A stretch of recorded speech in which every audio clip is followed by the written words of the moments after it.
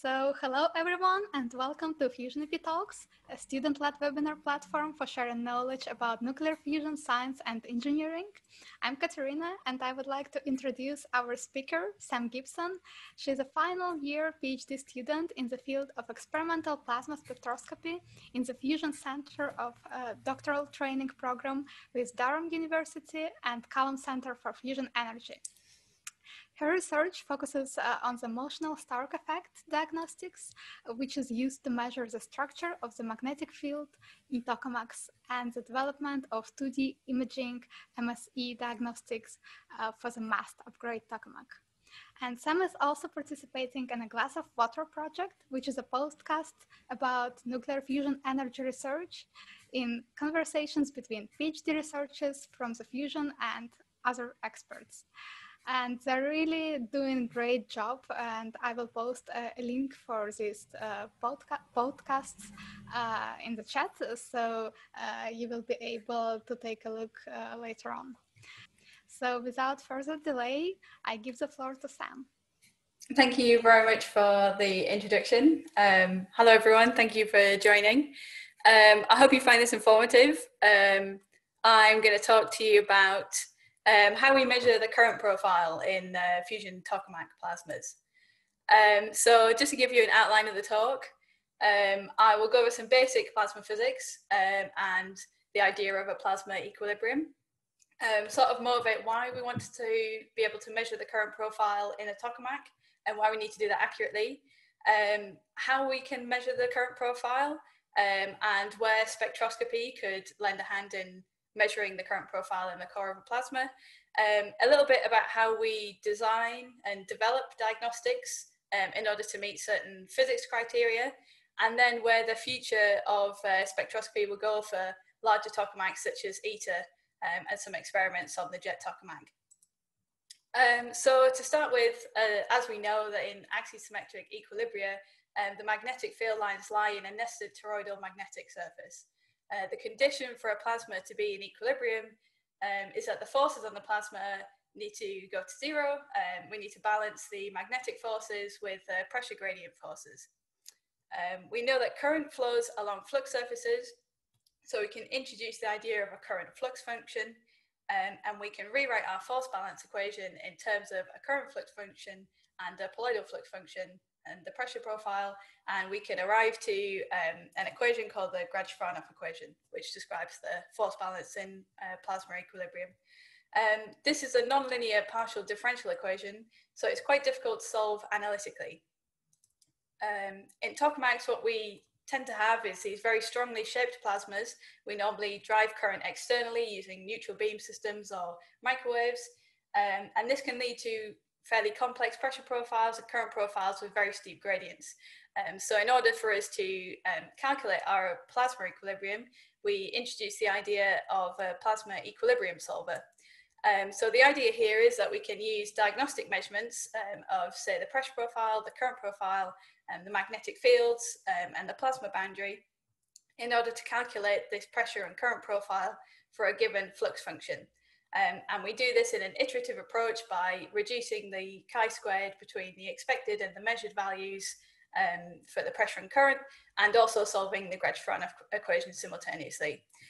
So you can see on the right here, we have a toroidal cross-section of a plasma on jet, and a couple of the chords of some diagnostics, which make some measurements internally in the plasma, can be viewed.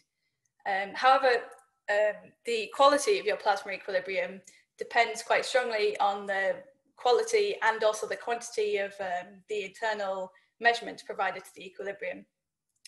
If you only provide the edge measurements around the edge of the plasma, you might be able to get a strong boundary solution, but there may lead to many possible solutions for the internal pressure and current profiles with the same boundary shape. So later on, we'll be looking at some diagnostic measurements that we could use internally in the plasma to constrain the current profile. So why do we actually want to measure the current profile in any case? Well, because we know that the internal current distribution tells us a lot about what types of plasma instabilities we might be accidentally driving, or we might come across during a plasma scenario, which can degrade the performance. For example, if we know the location of the rational Q surfaces or the rational safety factor, in the plasma, then we might be able to avoid things like neoclassical tearing modes by being able to tailor the current profile. And one particular example I'd like to give is the edge localized mode. So this is an instability which depends on both the pressure gradient in the pedestal and also the current density in the pedestal. Now we can measure the pressure gradient very well. We can use the Thomson scattering diagnostic to do that. However, normally we would need to use a theoretical approach to calculate what the current is at the edge of the plasma.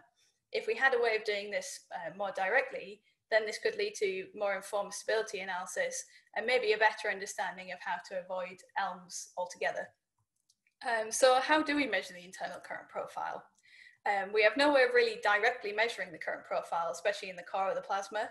At the edge, we could use magnetic probes, but that's obviously infeasible when we think about the plasma core. However, we can use spectroscopy. So this is a way of measuring light that's emitted by atoms inside the plasma. And here we'll focus on neutral beam spectroscopy. So this is where we inject neutrals into the plasma for heating and current drive purposes. These atoms, as they collide with the plasma, they emit radiation. And due to the velocity, this emission then is Doppler shifted away from the main d-alpha peak. So you can see the big passive d-alpha peak at about 656 nanometers, and emission from these fast-moving neutrals is Doppler shifted away from the d-alpha peak. And when I'm talking to you today, I'll talk about a specific transition in the Balmer series. So these are transitions between the n=3 and n=2 states in hydrogen, and this is a Balmer alpha transition. However, so we know in a tokamak, these atoms are subjected to external magnetic fields. As they move through, as these neutral atoms are moving through the magnetic field, this generates a motional electric field in the rest frame of the atom. And then this leads to stark splitting of the energy levels. Emission from these levels is polarized, parallel or perpendicular to this generated motional electric field. So you can see our line shape is now split into a multiplet, and I will refer to the central component of the multiplet as a sigma transition and the two wings as pi transitions. Additionally, in these neutral beam injector systems, there is a presence of not only deuterium, but molecular deuterium D2 and D3 molecules, and these generate a half and a third energy component, which also emit in the same manner. So if you imagine we have our Stark observer and they're looking perpendicular to this motional electric field, then these sigma line transitions are linearly polarized perpendicular to the electric field, and the pi transitions are linearly polarized parallel to the electric field.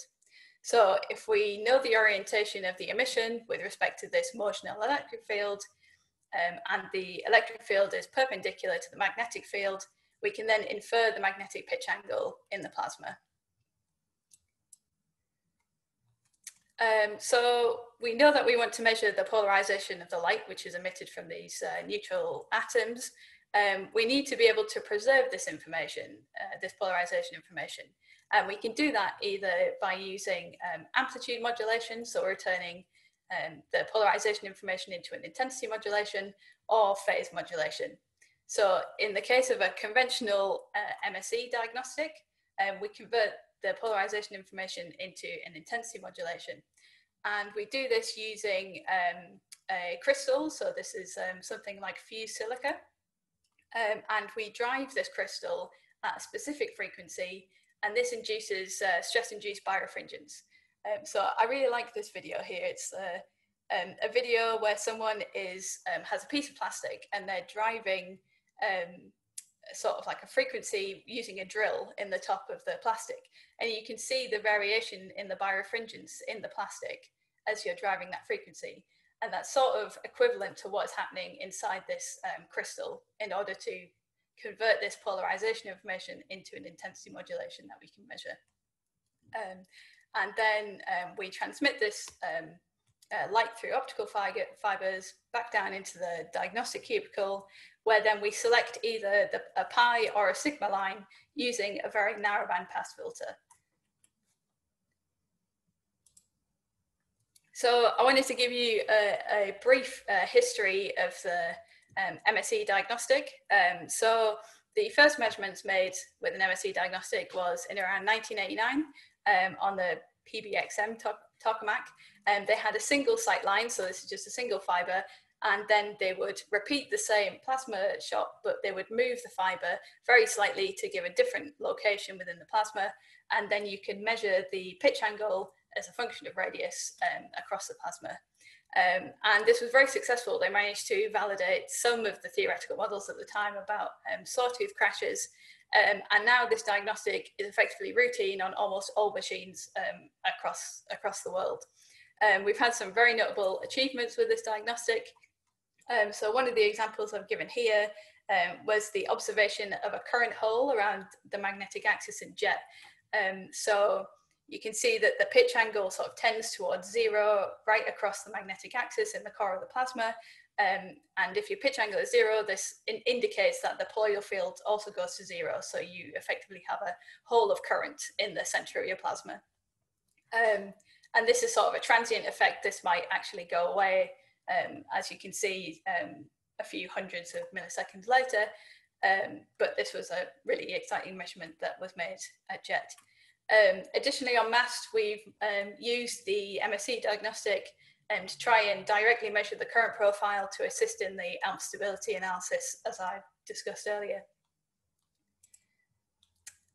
So recently, there's been also some developments of an imaging-based approach to MSE.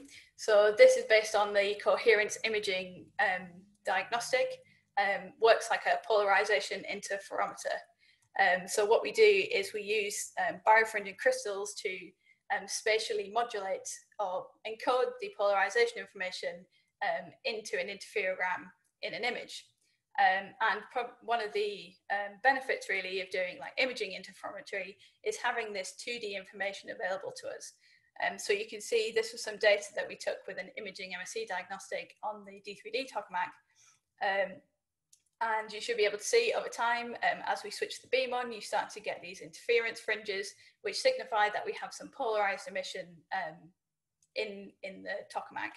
And it might look a bit strange because we're looking actually on the high field side of the machine. Normally these diagnostics tend to look at the low field side, but you can see the edge boundary very well. And I think the flashes line up somewhat with like ELM activity. This is over the entire range for a plasma shot, so it's fairly likely. But yeah, the advantages is having this 2D vertical information, and we wanted to see whether this would improve our equilibrium reconstruction. If we're adding more measurements of the pitch angle into the equilibrium, do we better constrain the current profile? Do we better constrain the pressure profiles? So now you can see if I average down our 2D data into a 1D radial slice, you can see the imaging MSE measurements on the left-hand side, and then the conventional MSE measurements, which go all the way out to the low field side. And there's really nice consistency between the two diagnostics. But we also see that even when we add in these imaging MSE points, which are consistent with the conventional MSE, we still get a change in the current profiles and the pressure profiles, which are output from the equilibrium reconstruction. So obviously we can see that by adding additional data into the equilibrium, we're getting different pressure and current profiles. So we've shown that by making measurements using these imaging MSE systems, we can have a significant effect on the equilibrium output. But how do we actually design these diagnostics in order to make sure that we're measuring the current profile accurately? There are actually a huge amount of considerations we need to make. For example, the optical components that we use, ensuring that the view geometry is optimal to maximize our radial resolution. Can the camera run at the exposure times that we need to accurately capture the physics we want to measure? How do we model the spectrum, the MSE spectrum? There are lots and lots of things we need to consider. So I'm going to go through a little bit about a part of my PhD thesis where I included, I did some modelling and design work for an imaging MSE diagnostic on mass upgrade. This was really interesting because these low field spherical tokamaks like mass upgrade, we know that the Stark splitting of the MSE spectrum is proportional to the magnetic field strength. So when we go to these low field when we go to these low magnetic field regimes, the level of Stark splitting is very small, and actually our multiplet starts to the broadening is significant, and they start to overlap, and then this leads to a low polarization fraction. This might mean that the signal to noise is not particularly good. We need to think about ways that we can sort of overcome this low polarization fraction. And by doing appropriate modeling of the spectral broadening effects, then we can really see what the impact of this broadening would be and what's the accuracy of the measurement that we could make. So within this model, you can think about things like the divergence of the neutral beam. So in an ideal world, you would say that the neutral beam was infinitesimally thin and your line of sight intersected with the neutral beam at one specific point, and you measured one specific polarization angle. But in reality, that's not the case, and we live in a 3D world. So the emission that we're collecting is actually over a 3D volume across the neutral beam. So we're collecting a sort of average polarization angle over that volume.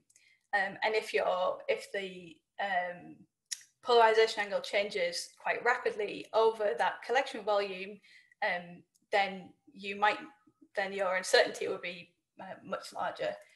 So we need to be able to model all of these 3D effects very well to get an accurate representation of the measured spectrum, and then we can accurately model the measurements that we're going to make with the system. So now we can see that by using modeling of the MSE spectrum, we could predict the capabilities of a diagnostic. But in addition to the challenges that we might face on a low field device, if we think about moving towards these larger devices such as ITER, how are we going to have to adapt these spectroscopy diagnostics for the next generation of fusion devices? There's some additional reading that I've posted here, which is by Anthony Dunne, and he goes through some of the key issues for diagnostics and plasma experiments for ITER. And it's a really good read if you're interested in the additional challenges we might face when we go towards ITER. So I will go through a few of them here as well. So we're going to be working in a significantly harsher environment than we've had on any tokamak so far. Increased neutron levels, and this can have a significant impact on components within spectroscopy diagnostics like mirrors and optical fibers, which degrade due to neutron irradiation. We're also expecting these diagnostics to work on significantly longer pulse lengths and for even up to 30,000 shots on ITER. Currently, these spectroscopy diagnostics we are maintaining, we're recalibrating after relatively short campaigns, maybe like 3 months, 6 months every year, perhaps.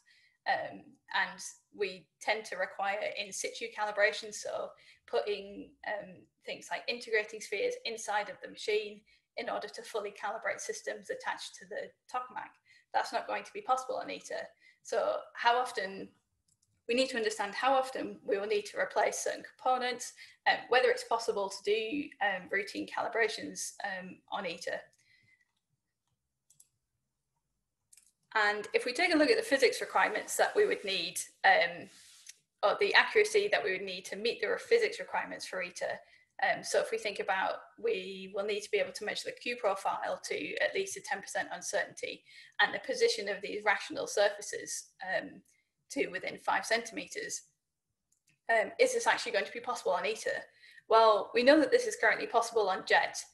So what I'm showing you here is we have some of the MSE measurements that we made with the conventional system on JET, and then we can sample this data within the uncertainties of the MSE measurements, and we can run the equilibrium reconstruction many times by sampling the data, and this gives us a sort of range of possible Q profiles that we could have measured given the measurements that we actually made.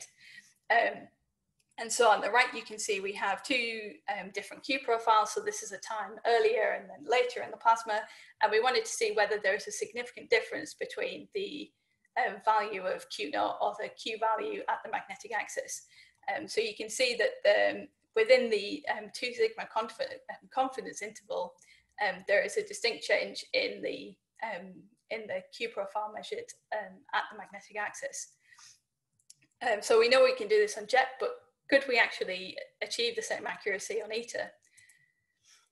Well, there's even more additional challenges that we might face on ITER that would hinder us, or at least increase the uncertainties in the measurements that we would make using a conventional MSE system.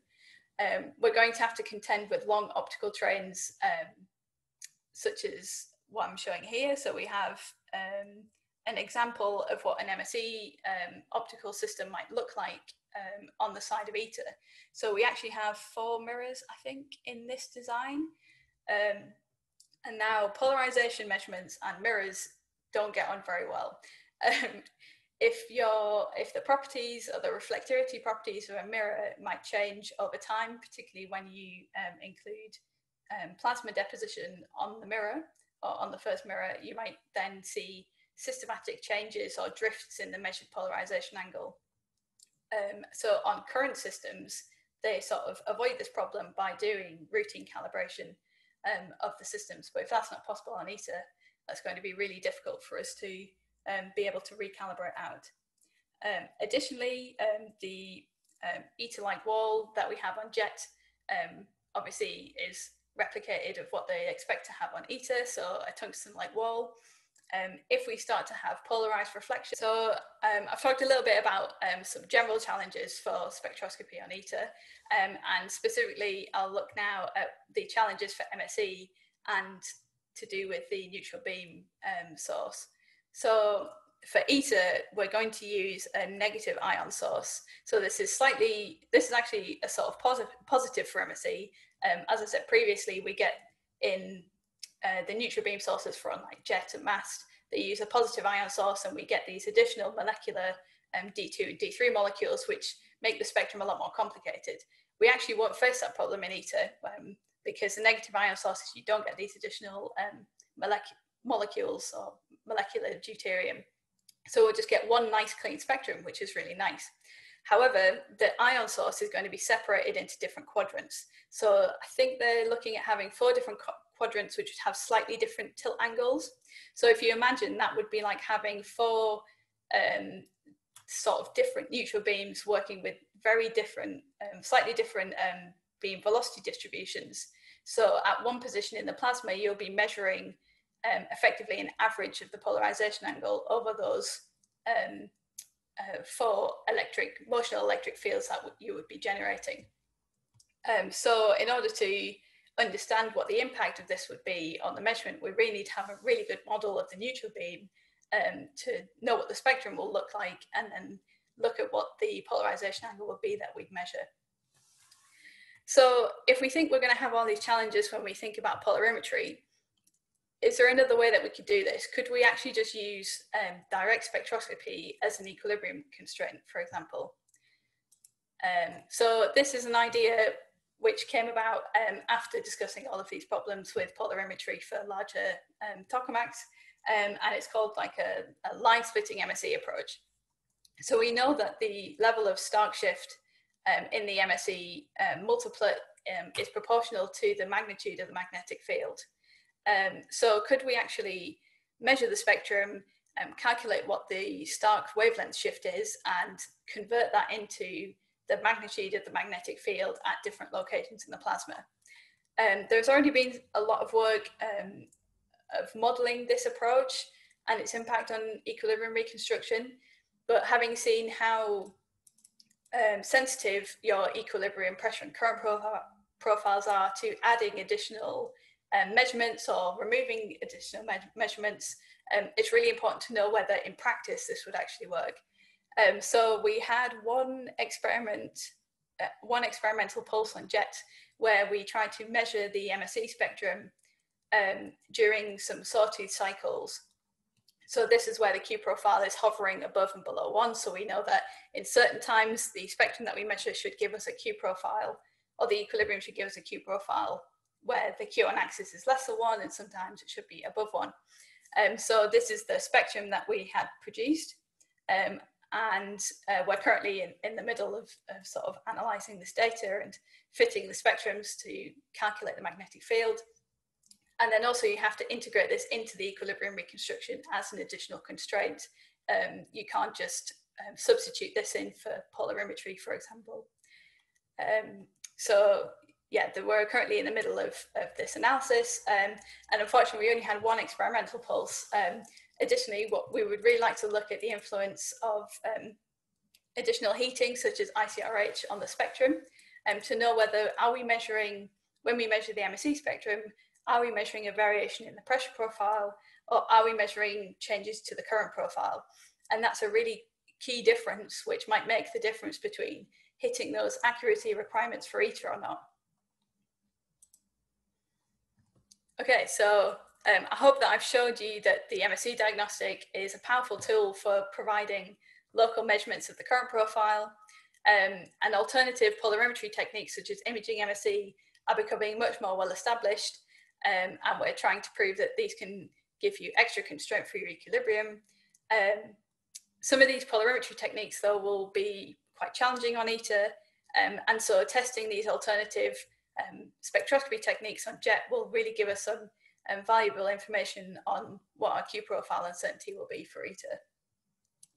So that's it from me. Thank you very much. And if anyone has any questions, please let me know. Thank you very much. That's a really interesting topic, and I'm glad to learn more about it. And now the floor is open for questions. And maybe then I will start with the first question, not really related to this talk, but I would like to learn more about this glass of water project that you have been participating.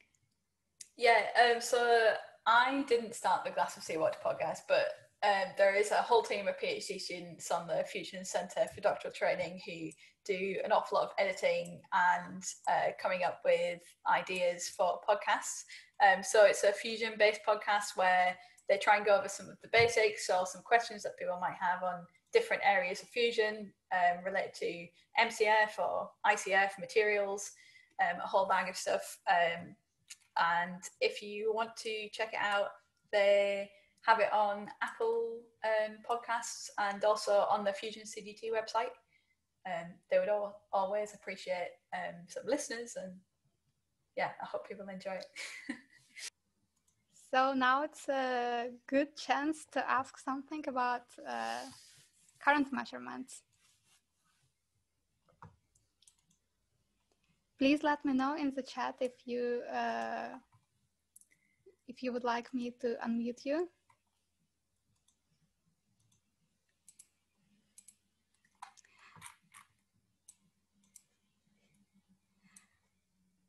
And maybe in the meanwhile, I could ask what are your future plans, and are you planning to continue with this work, or are you going to do something different? I hope so. I have a postdoc lined up on mass upgrade, so I've spent a lot of time doing an awful lot of modelling work and waiting for mass upgrade to run. And now we'll finally get to see the fruits of the labour. So I'll be working on mass upgrade hopefully from next month or the month after. I think we have a question in the chat and somebody has their hand up, that's right. Thank you. So I will try to unmute you. So please go ahead with your question. Yes, hi. Hi, this is Gonzalo. I'm connecting from Chile. So hola. So I just have a question for you. I couldn't follow in detail the experimental setup. So what type of spectrometer are you going to use? Are you going to have are you planning on having an imaging spectrometer, or could you go into a little bit more detail on that, because I think I lost I was lost somewhere in there. Is this on the imaging MSE diagnostic? No, on the spectroscopy part, because of the spectrometers, because I know that you can have like resolved stark shift spectroscopy. So I wonder if you were having that, or you were just collecting all the light into one fiber optic and then putting it to the spectrometer. So I think I got lost somewhere in there. Yeah, so with the line splitting MSE, you would have several different fibers looking at different locations within the plasma, and then you would measure, you would use like a wide filter around the wavelength that we're interested in. So for MSE, that's somewhere around 660 nanometers. And then you would, so you can see on the right, I think if you can still see this plot, so they've measured emission within 657 to 660 nanometers, and in purple, the purple line is the full energy MSE, fitted MSE multiplet, and then you have the second and the third energy components, and then usually they use like a blocking filter for the D alpha, because sometimes that's so bright it still might get through your filter and mess things up. So yeah, the idea is to just measure the spectrum, the MSE spectrum, and then work out from the Stark splitting what magnetic field that would correspond to, given that we know what the velocity of the neutral beam atoms are, if that makes sense.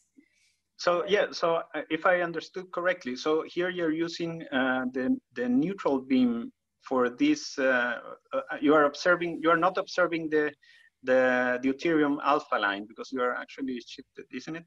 So that's what I got lost. I'm not an ITER specialist or anything, because I work in a plasma focus discharges. So for me, it's somehow different. So that's why I'm missing some of the more details. Yeah, sorry. We're not measuring like the passive D alpha background. We're measuring the emission from the injected neutral atoms. So with the neutral beam, they're firing additional atoms for heating and current drive, and it's the emission from those neutrals that we're measuring, not the like passive emission from the plasma. Okay, great, thank you.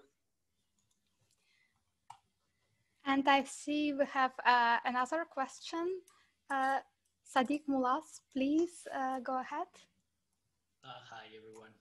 Thanks, Sam, for the nice talk.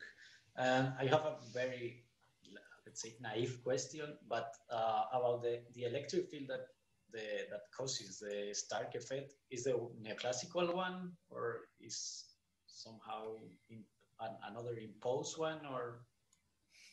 So it's just the linear Stark effect. So if you, let me go back to,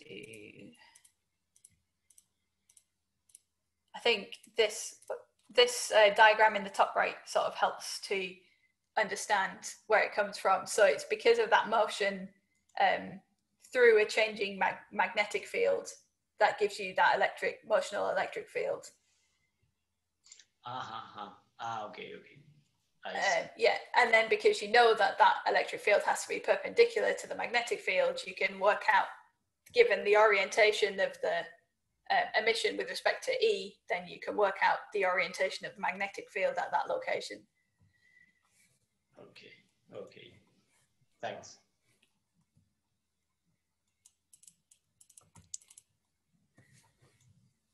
I see a question from Clara Bogar. Please go ahead. Hello, thank you for the presentation. I would like to only ask, is this diagnostic going to be shared also with others diagnostic beam-based diagnostics, or how to call it? Or is the spectrometer separately only for the MSE? I think on mass, sorry. On mass, we just use the conventional MSE system, which doesn't use a spectrometer at all. It uses those photoelastic modulators to and avalanche photodiode, so you measure the intensity modulation of the light over time. Because the spectrum on mast, because the magnetic field is small, then you can't actually resolve the splitting of the spectrum. The Stark shift on mast is around 0.1 nanometers. So you need either an extremely fine resolution spectrometer the Doppler broadening is very significant. So it's actually quite difficult to measure the spectrum on mast. So we just use the polarimetry or polarization-based diagnostic. I don't see any raised hands so far. So I would like to thank you again for the really interesting presentation. And this is the official end of our webinar.